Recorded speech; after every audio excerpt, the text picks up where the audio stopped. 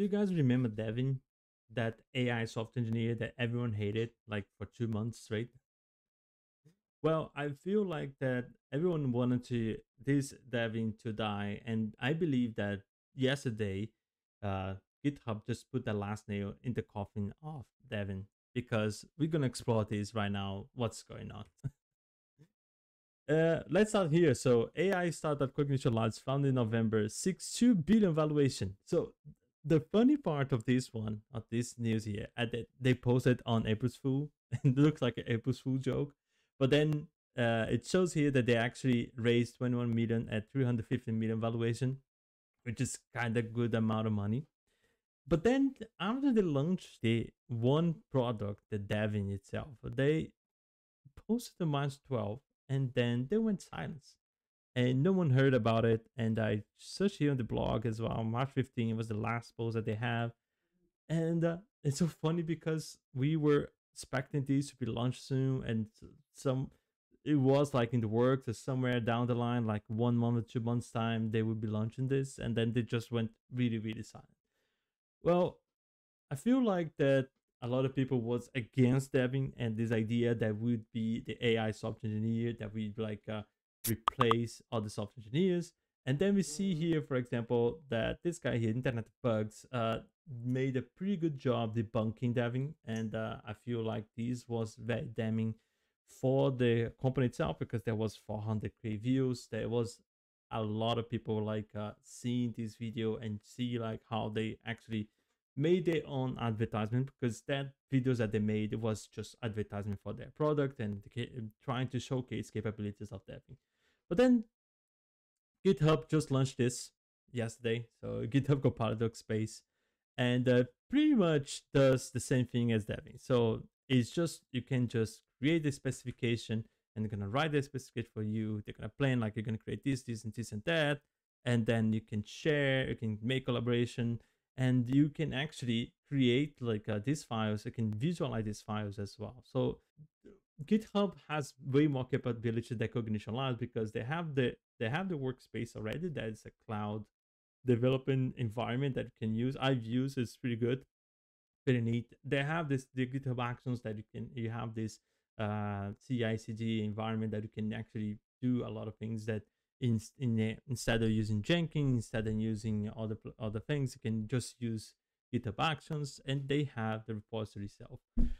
So controlling the environment, controlling the whole environment of development actually allows GitHub Copilot to be way more powerful than these other tools. So like even I posted a video that saying that how GitHub Copilot killed my CLI.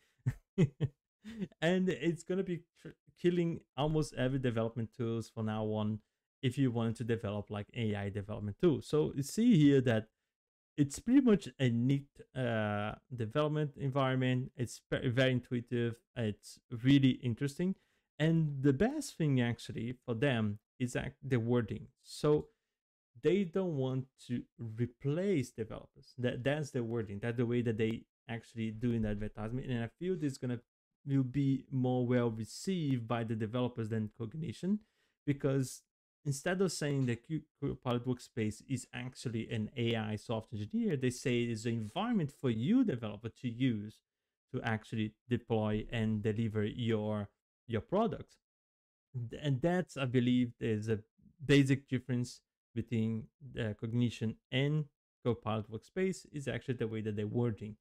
And one of the things I was actually seeing, watching Marcus Browning Rabbit Hour 1 review, was that we have to realize then when you don't have the environment, you have less capabilities than your competitors.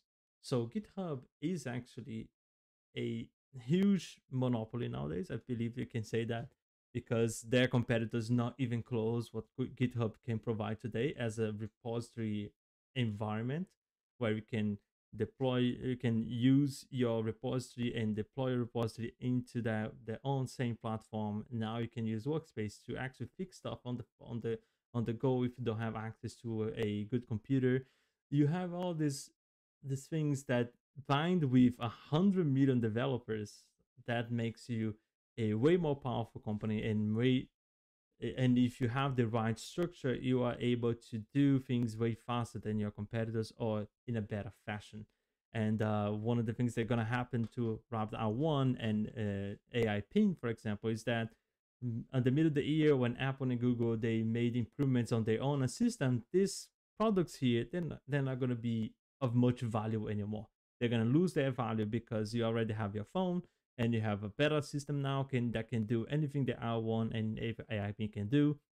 So, for example, what you're going to do, you're going to sign up for an AI software engineer where your code are, you can do the same thing.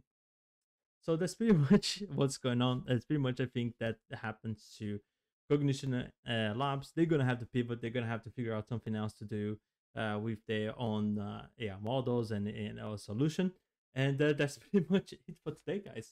What do you think? Leave a comment down below and leave a like and share your thoughts with me. What do you think about these AI advances and how these platforms now they hold the environment?